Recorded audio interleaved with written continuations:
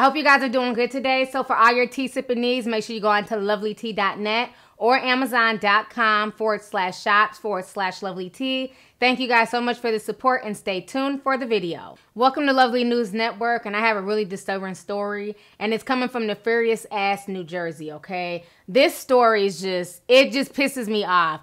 So what's going down is that we have a 24-year-old woman. Her name is Nefarious Griner, and basically she's a mother of 2 beautiful boys.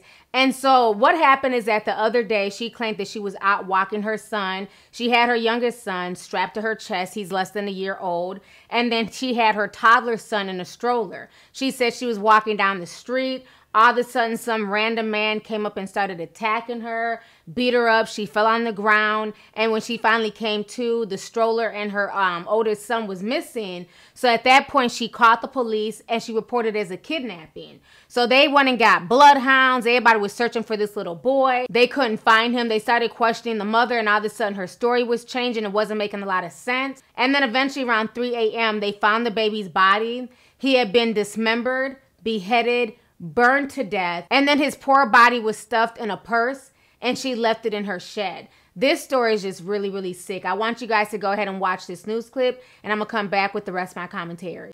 A missing child case in Cumberland County is now a murder investigation, with the mother of that toddler under arrest. And tomorrow she is scheduled to appear in court. Eyewitness News reporter Crystal Cranmore is live in Bridgeton this morning to bring us up to date on this investigation. Crystal, good morning. Good morning, Jen. Well, that mother is currently behind bars at the Cumberland County Jail. Authorities say they found the body of that toddler outside his mother's home. Now detectives are trying to piece together exactly how that toddler died. Now 24-year-old Nefarious Griner first reported her son missing to Bridgeton City Police around 6:30 Friday night. The child abduction response team, police dogs, and city police searched for 23-month-old Daniel Griner Jr. And about 3 Saturday morning, they find him. Police arrested Griner. They do not expect to make any other arrests at this time. Investigators have not yet released specific details surrounding Griner's death. We did speak with neighbors who were shocked to hear what happened. Sad. Like, we was very shocked. I have 2 boys of my own, and I can't imagine something like that happening, or a mother doing that to her own child. It's very sad and disturbing at the same time. Now, Griner has been charged with first-degree murder as well as second-degree desecration of remains, among other offenses. She's scheduled to appear in court tomorrow. In Bridgeton, Crystal Cranmore, CBS 3 Eyewitness News.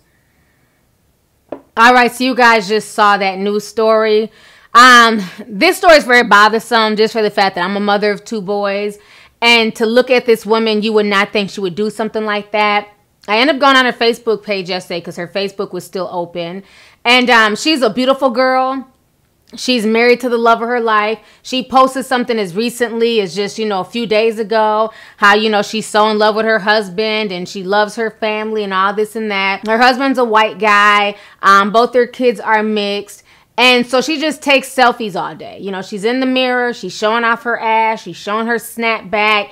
Really pretty girl. You would not think that she would do something like this. She's also mush mouth, She's dating outside of her race, but she's, super pro-black and posting stuff about slavery and Libya and all that other shit, right? But what really bothered me with this whole Facebook persona that she's putting out there, like she's in a perfect relationship and, she has this perfect family and she's so pretty, is if you look at her children's pictures, I could barely find one picture of either one of these boys smiling.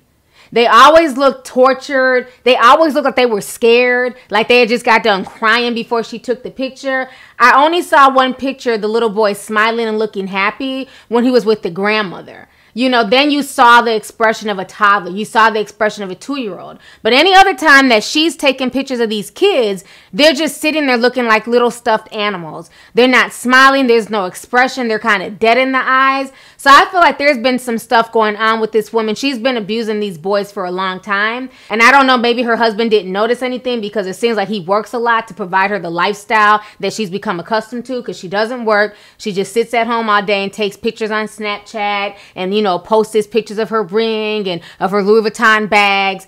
You know, it's just a really sad case that she felt the need to do something like this. You know, if you cannot deal with having children, if it's hard enough for you to deal with one child, why turn around and get pregnant and have another one, okay? A toddler is enough to deal with. Why turn around and have another one back to back? So now this poor family's life is forever changed. You have a brother now who now has a dead sibling. You have a father who's now mourning the death of his son. And now you have this crazy mother who's probably going to end up doing life in prison. This entire situation is just really sad and sickening. I feel so bad for that baby. He was just so adorable. But you could just tell, to me, looking at those pictures, there's been some abuse going on for a while, because there's barely any pictures of that little kid smiling. Even in their Halloween costumes, they're just both laying there. And usually kids are posing and acting like little, you know, characters, and they're really happy and giddy for Halloween because they're dressing up, and you don't see any type of life in either one of these kids' eyes. So that's why, again, why I always say, never look at somebody's lifestyle, never look at the bullshit they're posting on social media and think that their life is perfect, because behind this perfect facade, behind this beautiful face, behind this perfect body, behind her beautiful marriage, behind her beautiful children, look what this woman did. She sat there, faked the kidnapping, murdered and dismembered her own child, and burned him to death, and literally put him in a purse and hid him in the shed. This is just disgusting. I'm gonna need Nefarious ass New Jersey to lock this bitch up and throw away the damn key, okay? I don't want to hear no shit about mental illness and all that crap. This is just plain evil. Point blank, period.